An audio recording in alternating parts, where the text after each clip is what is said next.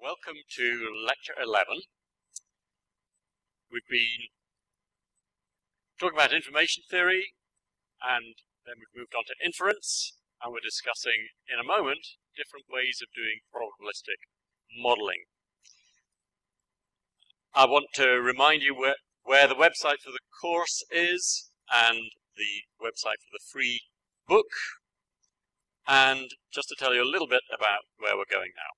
We're in the next lecture going to start talking about Monte Carlo methods, and here's a little encyclopedia of interesting Monte Carlo methods that we will go through. And that's actually going to be chopped into two lectures, lectures 12 and 13. And as a motivation for being interested in those Monte Carlo methods, I'm going to talk today about clustering as an example of an inference problem. I'll give other motivations as well. You don't have to have a lecture on clustering to motivate Monte Carlo methods, but if I just gave you it as an abstract concept, it might feel a little dry. So we'll talk about clustering today. And clustering can be thought of as an inference problem, a lot like the inference problem we studied in the last lecture, where we said, I've got some decays, I want to know what the exponential is, what's the length scale. So this was an inference problem with one parameter, and we solved that with a probabilistic approach, a Bayesian approach. We also asked a second question, what if we think these decays might come from a mixture of two exponentials, and we treated that as an inference problem also, and we did exhaustive enumeration of all the hypotheses that could account for the data. We made a stack of pancakes, with each pancake being a set of hypotheses about what the two exponential lengths were, and all the different pancakes had different assignments of the points to the two exponentials. I made a slip last time. I didn't mention that for the computer demo I did, I actually changed the rules of the game a little bit. My computer demo had the window going not from 1 to 20, but from 0 to infinity. So I essentially didn't have a window. So that's just to correct the record. Of course, we can make computer programs that can handle the finite window case as well. So now we're about to discuss clustering, and I want to kick off with a little exercise, which is an information theory, a noisy channel question. And it goes like this. We've got a channel with an input that you could set to 1 or 2, and then what comes out of the channel is a real number, y, and the probability distribution of y is Gaussian around either mean 1 or mean 2, depending which input you put in. So this is a noisy channel, and if you want to know about the capacity of such a channel, you can read the book, but today we're just going to ask a simple question, which is, you use this channel, the prior probabilities of the two possible values of x are pi1 and pi2, the channel is used once, out pops y. What is the posterior probability that x was 1? So please work out the probability that x equals 1 as a function of y, and I'd like it in the form of 1 over 1 plus e to the minus something. Have a chat to your neighbour.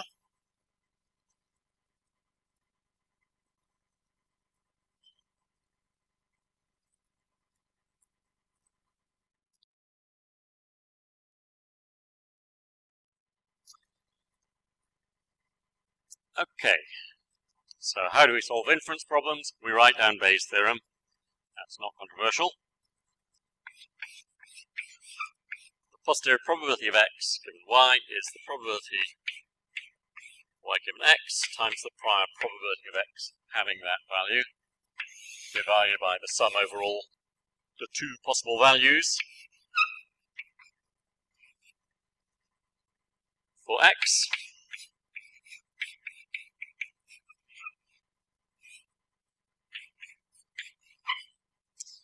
And when you rearrange that into the form of 1 over 1 plus e to the minus a of y, where a is my name for everything that you get there, a of y is, I could write it out longhand, here's the longhand version,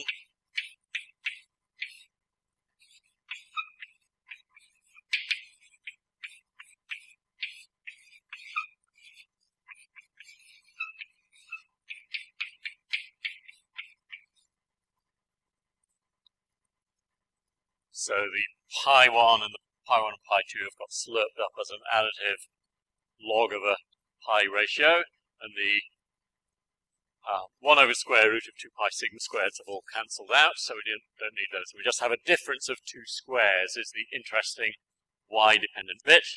And if you want to be elegant, you can remember how differences of 2 squares work. A squared minus b squared is a minus b times a plus b. And that gets you to an elegant way of writing this.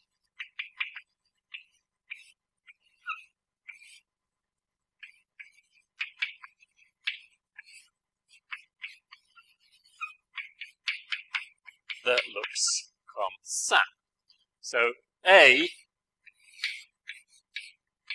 as a function of y, is some sort of linear function like this, or a linear function like this, depending on the sign of the multiplier we've got here. The way I drew m1 and m2, m1's smaller than m2, so it actually looks like this. This is a function of y, and a is a measure of how much the hypothesis x equals 1 is the winner relative to the alternative that x equals 2. So it's a winner to the left, and it's a loser to the right, unsurprisingly. So just redrawing these two humps. The posterior probability that x is 1 given y looks something like this.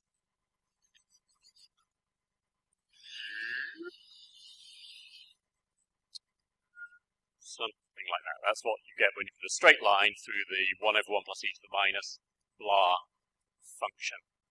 And this is the place where the two probability densities are equal. And I've offset this a little bit so that 50-50 is here. And why is it offset? Well, because pi1 and pi2 might not be equal to each other. If pi1 and pi2 were both equal, if it were 50-50 probability, then this sigmoidy thing would go through half at exactly this midpoint here. Having pi1 not equal to pi2 adds an additive constant that slides this thing left or right. Okay, any questions about this? So if I tell you I'm going to use this channel, then the output of the channel, y, is a real number whose probability distribution is a mixture of two Gaussians. That's what P of y looks like. Or depending on pi1 and pi2, it might look like that. Okay, that's what it looked like if pi1 and pi2 were equal. So why do we care about mixtures of Gaussians? Well, we might be working on channels, and the channel might have an output that has a Gaussian distribution, and you might be interested in understanding that channel. Alternatively, we could be talking about clustering, and one way of thinking about clustering is many clustering algorithms actually correspond to inferences of where the Gaussians are, assuming that the data does come from a mixture of Gaussians. So that's what we're going to play with now. I'm going to show you some clustering algorithms, and we'll see how they actually correspond to inferences to do with mixtures of Gaussians. So here's some real data just to remind you what we might actually be talking about if we were doing real clustering. These are frequency time plots of speech. So we've got a sound spectrum evolving in time. It's got a beautiful structure with this sort of fine-grained comb structure. Those are harmonics of the fundamental that the voice is producing. And there's this great loopy movement of power going to and fro as you change which vowel you're producing. And when you go, you get a very broad spectrum. So you can render speech as a picture, and then you want to recognize which picture goes with which. That's what babies do when they learn, when they pick up language. They're basically listening to these utterances coming out, and they start spotting that things look the same as each other, and they discover the clusters that we keep on using the same words over and over. So I'm going to show you an algorithm called k-means clustering, and the word k stands for the number k, the number of means you've got, so it's a bit of a silly name. It's like calling calculus differentiation with respect to x. So let's get ourselves a window. That's a good one. Okay. So let me show you the k-means algorithm.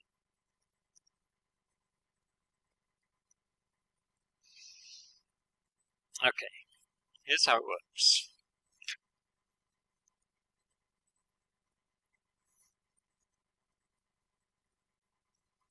The setup here is we assume we've got some data, and the data is real valued.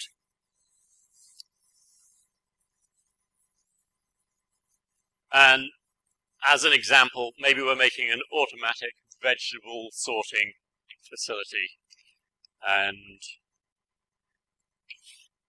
so I'm now going to use x1 and x2 to be some of the real numbers that are coming in. It's a change of notation from a moment ago. So what we measure is x1 and x2 and maybe a whole bunch of other dimensions. And these are measurements made by our automated vegetable measuring machinery.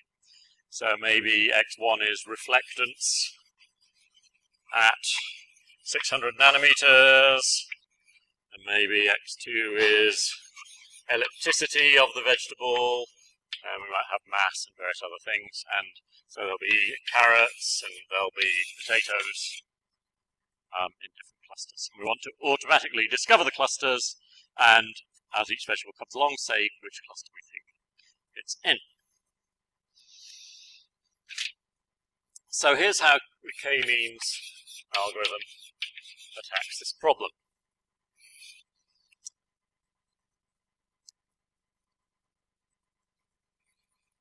We take all the data we've seen so far, which lives in x1, x2 space, and we plop down into this world two objects, or k objects, sorry. I'm going to draw two.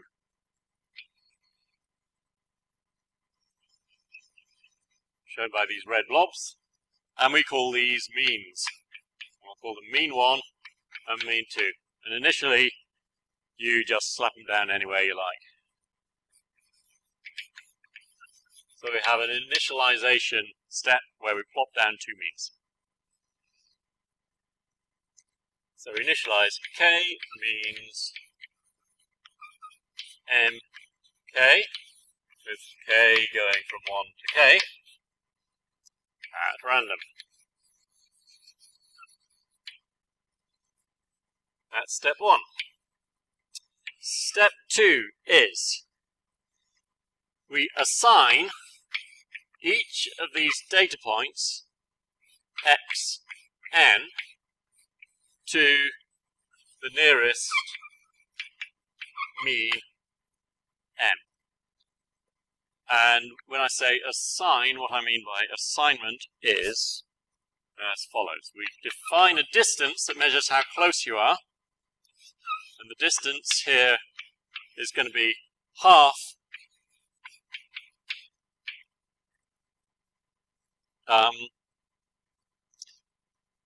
mk minus xn squared. So I'm going to use a quadratic distance, and that's the distance between mk and xn, if you like, would be a long name for what we're doing here.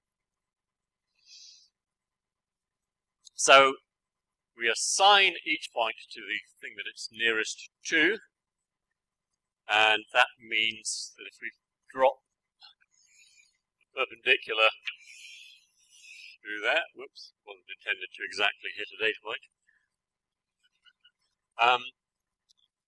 then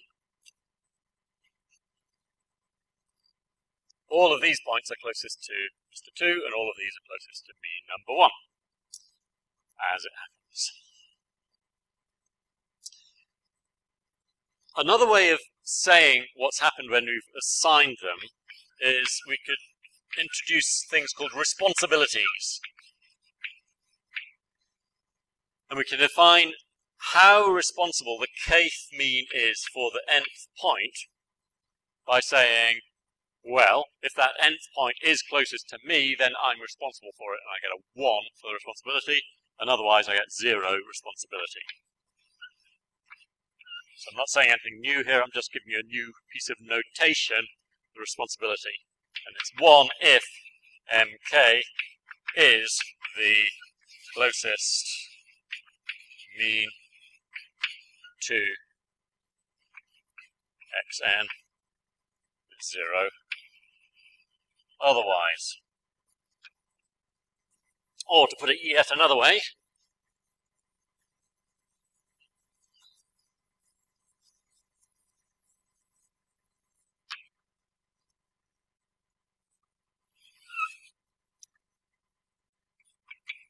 responsibility is 1 if k minimizes with respect to k d mk xn. Say k prime, so I'm not being too confusing. Alright, so that's the second step. We assign everyone. Let's go ahead and do this on the screen with an example. So I'll grab some data. Here's some points shown in green. And let's press a cancel lights button. And now we slap in some means. How many do we want? I'll slap in 2. So plop them in at random, and one of them is coloured orange and one of them is coloured green in circles. And then we assign the points. We say, who are you closest to? And I've now done the assignment step, and I've shown that by colours. So I've coloured every data point orange if it's closest to Mr. Orange, and green if it's closest to Mr. Green. Step 3. We update the means. And the update step works like this. You move the mean number 1 to the mean of the data points it's responsible for. So, M1, or MK in general, gets set to the sum of all of the points that it's responsible for, divided by the number of points that it's responsible for. And you can write that as the sum of responsibility, NK, divided by the sum of all the responsibilities. Okay, and we're summing over all the n data points. Happy? So I'm just telling you, the mean gets set to the mean of the things it's responsible for, and that's a way of writing it as a formula. Okay, so lights down again, and let's do it. So we update the mean in orange and the mean in green to be the mean of those two. And I've now done that for you. And then we repeat. So we iterate that algorithm. We go back to 2. So go to 2 and repeat until nothing happens anymore. So what do we do again? We assign. Here's the assignment step. Now we update the means. Okay. And now we repeat. We assign. Plop. And now we update. And now we assign. And we update. And we assign. And we update. And we assign. And we update. And now nothing is happening anymore because the assignment and updates are stable. We've reached a stable state where the assignments don't change and the update doesn't change anything. Okay, we'll do it again. 2 means, toss them in at random. Assign, update, assign, update, assign, update, assign, update. Okay, you've got 2 clusters. Assign, update, assign, update, assign, update, update. So, that's k-means clustering, and you can choose 4 means if you want, and toss in 4 means at random, and assign, and update, assign, update, assign, update, assign, update. So now we've found 4 clusters in the data, isn't that wonderful? Well, I'm not sure if it is. You can do whatever you want, and something happens. Let's assign 4, let's set k to 4 again. Toss in 4 means, assign, update, assign, update, sorry, assign, update, assign, update. Oh, it's found the same 4 alleged clusters. Let's try 4 again. Plus in the means, initialize, assign, update, assign, update, assign, update, assign, update, assign, update. And there it's stabilized. Do it again. Notice that gray-orange boundary over there, a bit dodgy, hey? So something you may be starting to feel already is, I'm not sure I like k-means. But it's interesting, isn't it? Toss them in. Assign, update, assign, update, assign, update, assign, update. Oh, look, it's come up with a different way of resolving those two guys that used to be at the grey-red border, which is now the grey-blue border. Try again. 4 means. Oh, that's yet another answer. So, lots of messages coming through here. You can run k-means, it'll find some clusters for you, it will give you a stable end state, but the end state depends on the random initialization.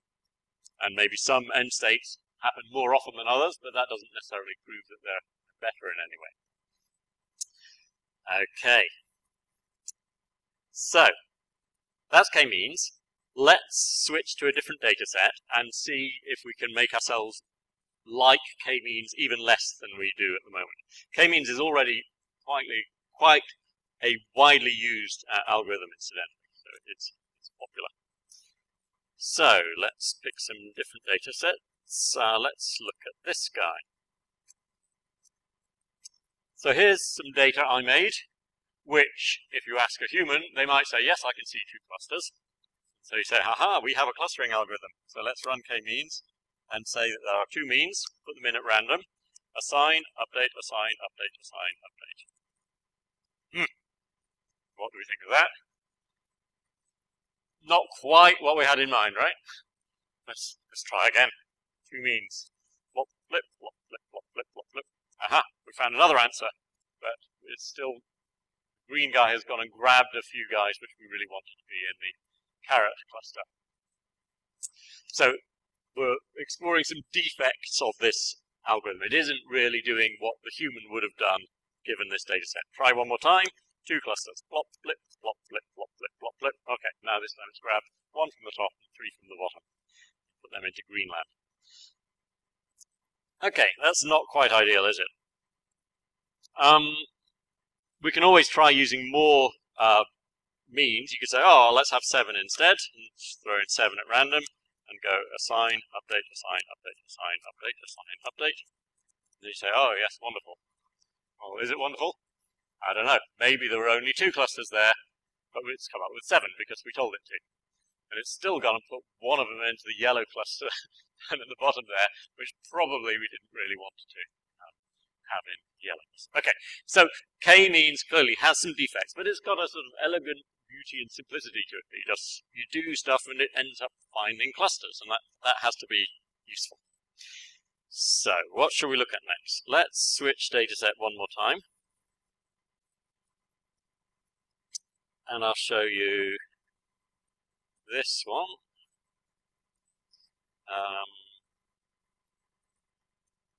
Okay, so ask a human, how many clusters are there in this dataset? Anyone? 2? Any advance on 2? Anyone think 1? Okay, so off we go. Let's try and find 2 clusters with k-means. Okay, so we got sort of lucky there, didn't we? Assign, that looks promising. Update, assign, update, assign, update, assign, update, assign, update, assign, update. Beautiful. We've found the 2 clusters. Okay, we can do it again. 2, and it finds another incorrect way. And another. Try again. Oh, so close, but it's not stable. So, okay, so it's not giving us the answer we want, but it's not a million miles from what we want. It's got the spirit of a useful clustering algorithm. How can we improve it? What if you normalize the coordinates? Okay, so what does normalize the coordinates mean? Take the data and stretch it before you give it to the stupid algorithm. Alright, so we You can imagine doing that. They both of these axes actually roughly go from 0 to 10, so it's already roughly normalized. Instead of complying with you and giving you your normalized data, I'll just say, well, I'll switch the data set to one that looks like that, okay? Where that's 0 and 10, and that's 0 and 10. Okay, now it's normalized, and it's still going to break. Maybe not quite as badly as this one broke, but let's not hack around with the data. Let's have a different attitude. Instead of saying hack, hack, hack, tweak, tweak, modify the algorithm, let's give it an interpretation. Because actually, it's doing a perfect job of a well-defined probabilistic activity. Namely, if you think of this distance as being the thing that appears in the e to the minus half in a Gaussian, it's already got a factor of half in it, so it's this thing here. What this algorithm is actually doing is it corresponds to assuming that the data comes from a mixture of k Gaussians. They all have the same variance as each other. So here's the interpretation. We're assuming that there's k Gaussians, all with the same variance, and that's the same in all directions. So it's a spherical Gaussian, if you like.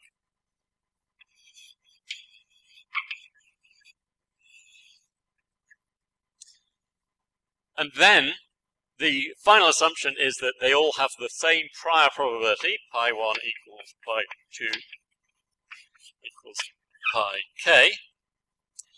And then the algorithm that we're running here is a greedy algorithm that is, what's the interpretation? Maybe I'll define precisely what it's doing in due course. But it's coming up with a hypothesis about the assignment of the points to those different clusters. And it's then doing the obvious thing with the means, namely setting them to the data means, which is finding a sort of local maximum a posteriori probability interpretation of the data. So k-means is roughly a MAP, maximum a posteriori algorithm that adjusts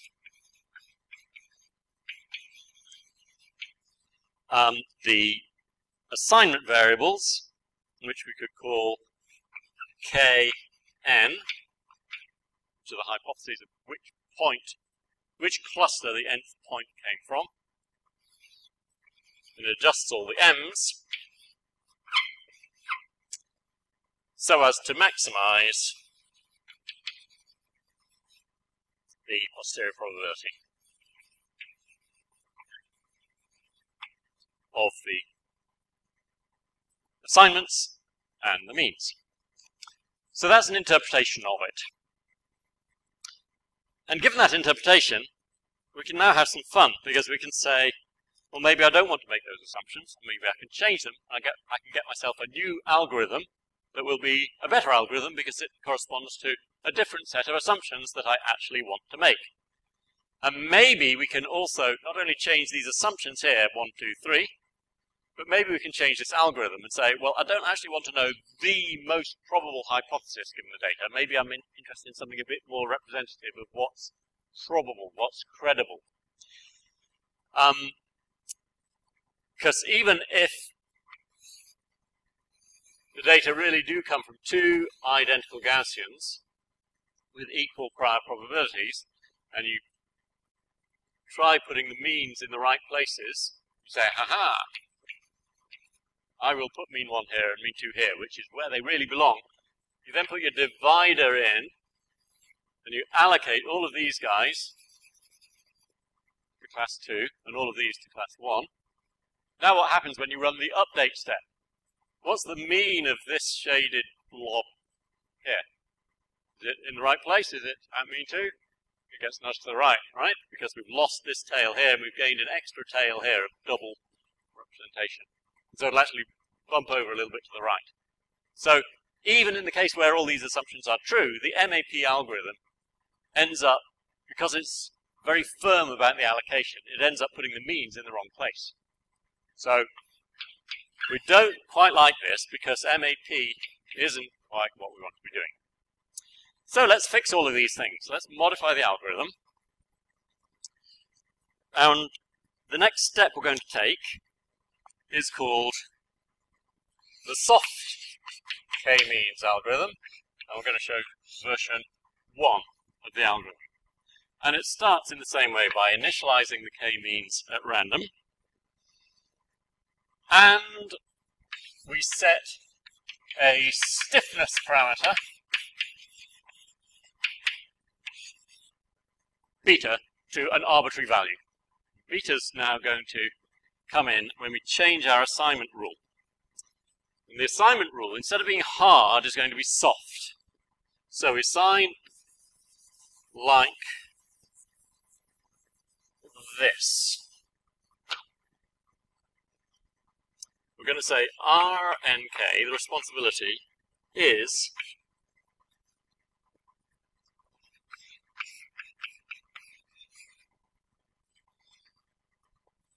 so in contrast to setting k to the minimum, the k that minimizes the distance, we're going to do a soft min. So we're going to do this. E to the minus beta distance from mk to xn divided by the sum over k prime of e to the minus beta distance from mk prime to xn. So what are we doing? We're rattling through all the possible k's and saying, okay, how close do you feel by this e to the minus beta d measure? And if you feel like you're the closest of all the means, then you'll end up with the biggest responsibility. But you won't get 1 anymore, you'll get 99% or 83% or something. So it's like this responsibility here, but you would obtain 1s and 0s only if you set beta to infinity. Make beta and make it very large, then you reproduce the old hard k-means algorithm. Okay, so that's our new definition of the responsibility. And instead of minimizing, what we can say we're doing is soft min. And you might recognize that this looks a lot like what we did in the question at the beginning of this lecture. So it's not a completely arbitrary thing to do, is it? I made the mistake there of wiping out the update rule. The update rule, mean k, is just the same. So there's no change to the update rule. You just weight each point by how responsible you feel for it. So you're softly responsible for all the points, and you say what's the mean of all the points I'm responsible for, but you weight them by responsibility. Okay. So, if we do that,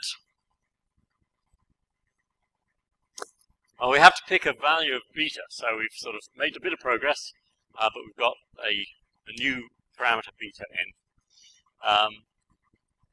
Let's just try setting it to arbitrary values.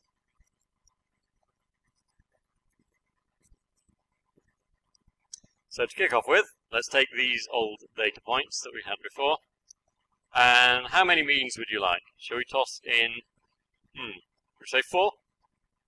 Okay, and we pick a value of beta, and I'm representing beta by the radius of a circle, because one thing you would have missed, I'm sure, is that with this d here being half of something minus something squared, if you take d and imagine putting a divided by sigma squared here, then it looks a lot like what's the exponential of a Gaussian. So this beta you can think of as being 1 over a standard deviation. Okay, so that's its meaning in this probabilistic interpretation that we've been working on. So I'm showing now 4 means that I've slapped down at random, and I'm showing you how big beta is by showing you circles centered on each of the means. And now we run the soft algorithm. It goes assign, update, assign, update. So assign, and I'm showing you the color if the assignment is very strongly in favor of one mean, and if it shows a pale blue, that means that the point isn't really sure. It's not clear who it's been assigned to. I've just got a threshold there for the color to kick in. You have to be, I don't know, 70% responsible or something like that. Okay, update, assign, update, assign, update, assign, update, assign, update, assign, update. It can be a bit like watching paint dry. Soft algorithm. Assign, update, assign, update, assign, update, update. Okay, what's happened? We put in 4 means, but now it's decided it only wants 2. People could raise their hands and say, oh, hallelujah, we've got an algorithm that automatically discovers how many clusters there are. But I hope you're a bit more skeptical than that. It's just an algorithm, it's doing something, and yes, we gave it 4 means and it's only chosen 2 for this particular value of beta. We could try again.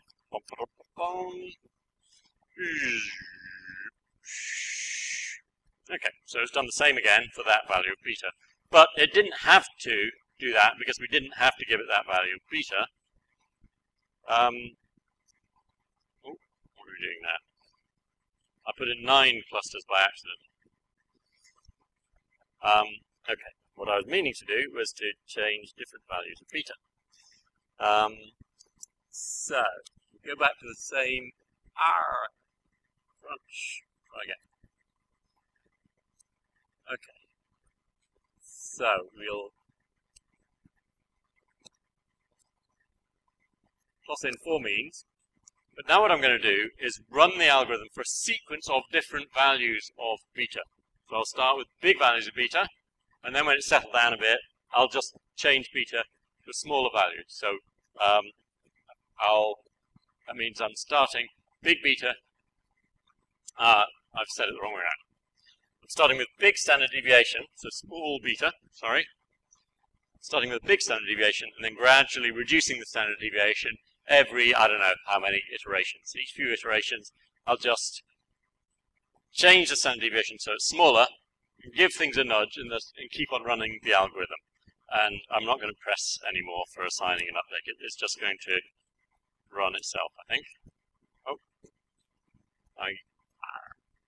No. Wrong demo. Okay, try again.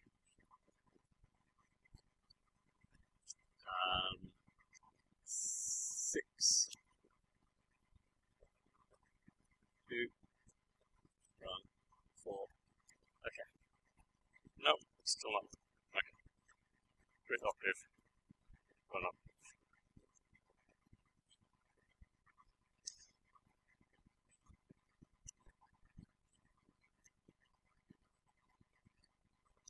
Off we go. 4 means, and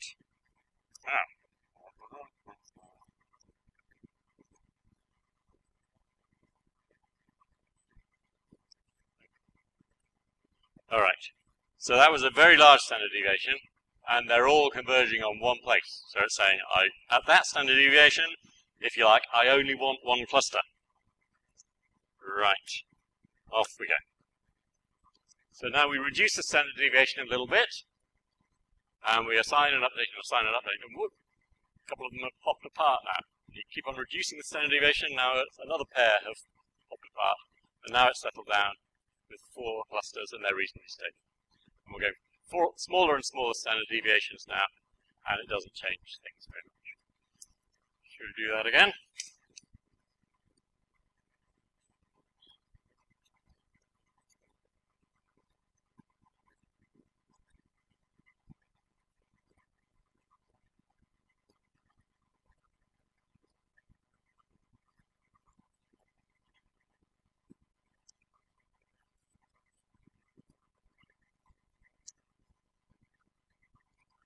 Okay, so there we have soft k-means, and it's an algorithm, and it's got an interpretation. The interpretation is, we're assuming that there's a mixture of spherical Gaussians, that all have the same sigma, but now we're controlling that. The prior probabilities are all the same still, because we haven't introduced any parameters corresponding to different weights of Gaussians. And it's not an MAP algorithm anymore, because we're doing soft assignment. So we've fixed this problem here. If we gave it a perfect mixture of two Gaussians, you can check this if you want, it will assign them, and if you get sigma right, if you have the correct value of sigma, then it will assign them in just the right soft way, using that sigmoid function that we found at the beginning of the lecture. And then when you do the mean update, the means will actually end up in the right place. That's assuming that you have the right value of sigma. So that's nice. It at least works on this toy problem. And what we can do as we vary sigma with this soft k-means version 1 is you can run through a sequence of hypotheses of what the standard deviation sigma is and see then what the best setting of the means is. So now it's not an MAP algorithm anymore maximizing the probability with respect to all of these things. Rather, it's actually a maximum marginal likelihood algorithm that's just optimizing where the means go, assuming that you've got the right value of sigma. So we're making a bit of progress. We've slightly modified the assumptions, and of course it's still not going to work well on problems of the type we had here. So if you've got the lozenges, and you say, I'm going to use soft k-means, I'm going to toss in two means, well, you can see what's happening. It's doing a soft assignment and it's taking forever. It's like watching paint dry, and gradually it comes up with a stupid answer because we haven't changed the assumption which we wanted to change. Namely, we want to believe that the Gaussians might have different widths in the two directions. Then we'll be able to do Mr. Lozenge. So, what we can do is progress to soft k-means version 2. So, lights on again. Soft k-means algorithm version 2 doesn't just update the means, it also updates the variances. And we're going to redefine what the distance is so that we've got a sensible d-dependence. So we've got an axis dependence in there. So I'm going to have a sigma for each dimension. So instead of having a stiffness, theta, we'll have every cluster, sigma k, we'll have for each of these dimensions, which I haven't even given a name to, I goes from 1 to the number of dimensions we're living in, capital I. We're going to have sigma variables for each of those dimensions, and they're going to be different for every single cluster. So now we're allowing ourselves, in terms of our interpretation, to have Gaussians that might look like this and this. Alright, so we toss in sigmas, and then we need an update rule that says what we want to do with the sigmas. And so the update rule for soft k-means version 2 is going to say, well, let's look at the variance of all the points I'm responsible for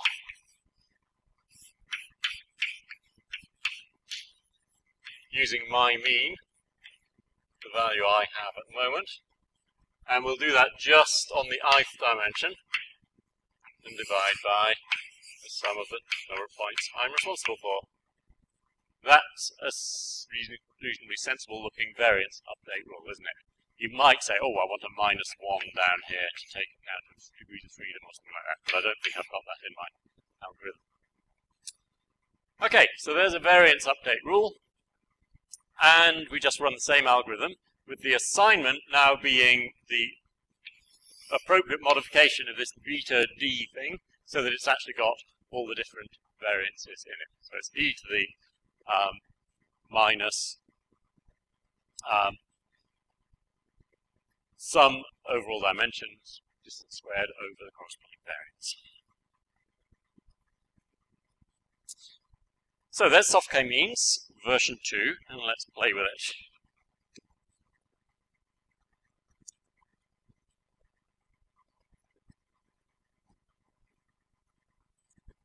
So what we're going to say is we want axis-aligned Gaussians.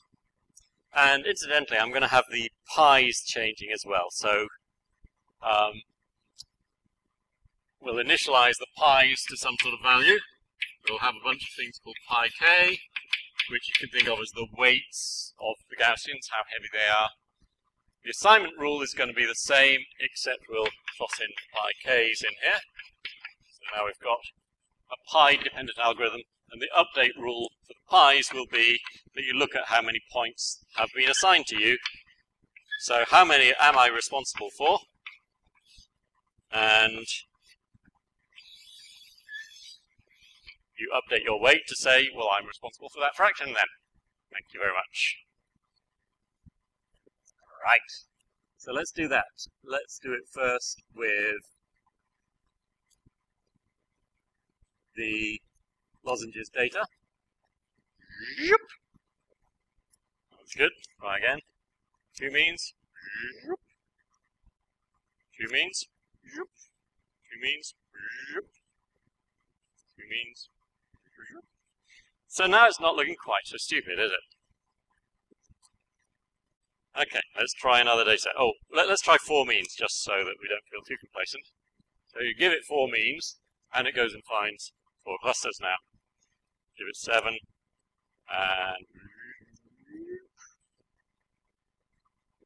okay, and I think it went a bit singular. Maybe it put one of the means exactly on a data point or something nasty like that. So still bad things can happen. Yep. So garbage in, garbage out. You tell it you want 4 means, it'll find you a hypothesis with 4 means. But everything that we're doing now does have a firm probabilistic interpretation. Something we're going to discuss in 2 lectures' time is variational methods, and this algorithm here is actually a variational method for fitting. It's also called an EM algorithm for fitting this hypothesis that there are k axis-aligned Gaussians. It's a very principled algorithm for fitting that hypothesis to the data. So let's change data set. Let's change to little and large. Here they are. How many means would you like? Should we start with 2? Oops, did I do the right thing? Okay, 2 means. That's cute, isn't it? Oh, try again.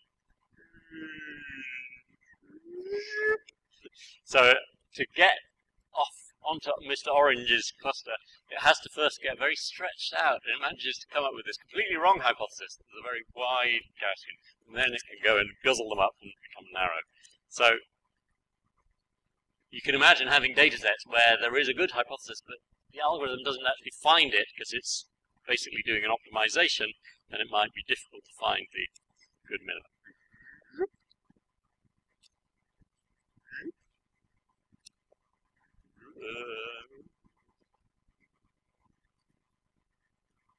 Okay, it may have got stuck there, or maybe it was on a saddle and it just took so long and I gave up. And you can give it 5 means, and it comes up with God knows what.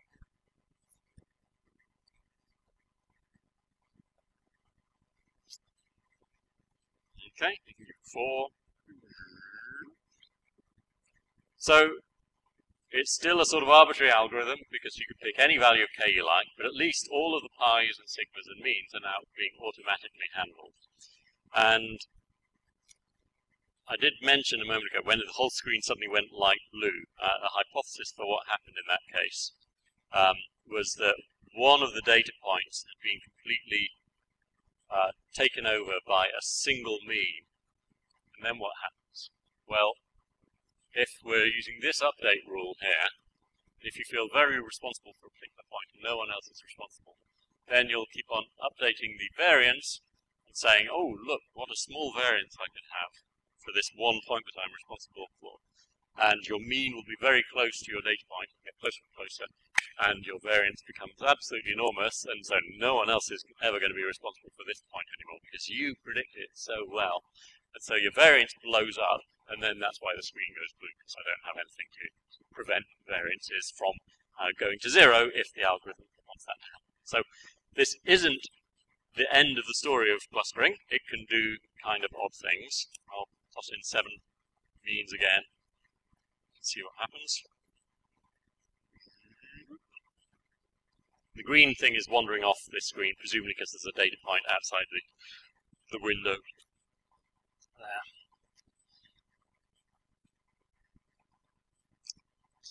So, given the defect I just described, that it's possible for one mean to go sit on one point and have its variance go to 0, and the whole thing blows up with this infinitely fantastic explanation for that one data point, it's surprisingly a robust algorithm that that sort of defect happens very rarely, and there's an enthusiastic community of people out there using SoftK means version 2 for all sorts of data modeling problems. There's a big literature, an algorithm called AutoClass was written about 20 years, which is SoftK means version 2, and it was used on all sorts of problems, and they had a fantastic time discovering automatically clusters in all sorts of data sets, including astronomical data sets, and they made some genuine new discoveries of phenomena that hadn't been noticed before. Okay, so that's SoftK means, and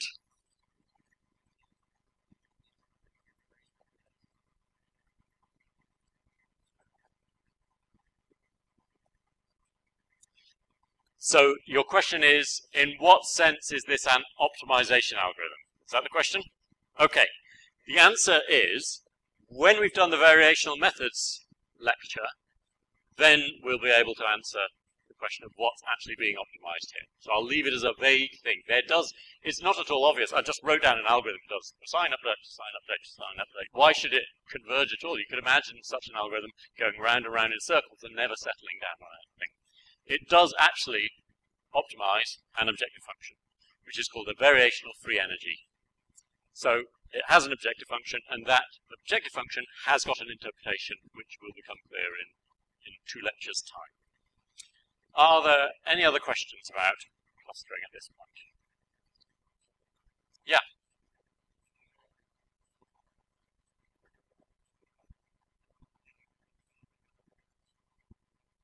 Okay, so the question is, what if the data is on a ring or some other type of data that's not well described by a mixture of Gaussians? So data on a ring might look like that, and if you say, please cluster that for me, well, that's what you've asked to have done, and if you use SoftK means, the interpretation of what you're doing is you're using K Gaussians that are no longer spherical, they're axis aligned, and they don't have the same sigmas, but they are axis-aligned Gaussians, and maybe the weights aren't equal to each other anymore, but that's the interpretation of what you're doing. And it's not surprising if you give data that doesn't look like a mixture of Gaussians, that, well, something will happen, and you might not be very satisfied with the answer. So you can play with this algorithm. It's very easy to code up, or you can download my version of this from the net. And what will happen with a data set like this is you might get, if you gave it 7 clusters, it might plop down 7 Gaussians in some way like that. So you will get an answer which is, in some sense, the best way of explaining this data, or one of the best ways of explaining this data, assuming that it is a mixture of 7 Gaussians, or however many you pick. The algorithm won't tell you, that was a stupid hypothesis, I could have come up with a better model, because that's artificial intelligence. And that's still an open problem, to have the universal algorithm that will just look at data and come up with an interesting explanation of it. And it's good to understand SoftK means clustering as a first step to head off towards the solution you'd really like, which is an algorithm that can discover low-dimensional explanations for data. That's something we could get to in this course, maybe in lecture 20 or so. Just start talking about algorithms for discovering low-dimensional underlying explanations for high-dimensional data. Yeah. Great, so the question is, could you change the metric? So here we've been using e to the minus half distancy thing, and that motivated the algorithm, if you like. So that assumption that it's a Gaussian motivated the metric and gave us this algorithm. And you can pick any distribution you like. So instead of e to the minus blah squared, you can have e to the minus and invent your own shape. And then all you're going to need, assuming that this is a parameterized thing with something like a mu lurking around it and maybe something like a sigma lurking in it, you can use that as your assignment step. So you can just plug it in here. And then you're going to need to get for yourself a new update rule, which tells you what to do with your parameters of that new model. Because probably, if you've changed this from being something squared to something else, then this update rule won't be the right update rule anymore for the new parameter you've introduced. So, yes, you can. And what do people actually do? I'm not that up to date with the clustering community to hear what they're doing, but I can imagine that people might say, oh yes, I like to use a T distribution instead of Gaussians because I believe in heavy-tailed clusters. So you use a T, and then you need the right update rule for updating the parameters of a T distribution. And the T itself is a mixture of Gaussians, all having the same mean but different variances. So that's something that would be fairly easy to write down, and if you read the variational interpretation of this whole thing, that will give you a framework in which you can take any hypothesis you want and then figure out an algorithm that will optimize a variational free energy in just the same way that this does as well. Okay, in the next lecture, we'll discuss Monte Carlo methods using this and some other problems as motivations for why we want Monte Carlo methods. Thanks.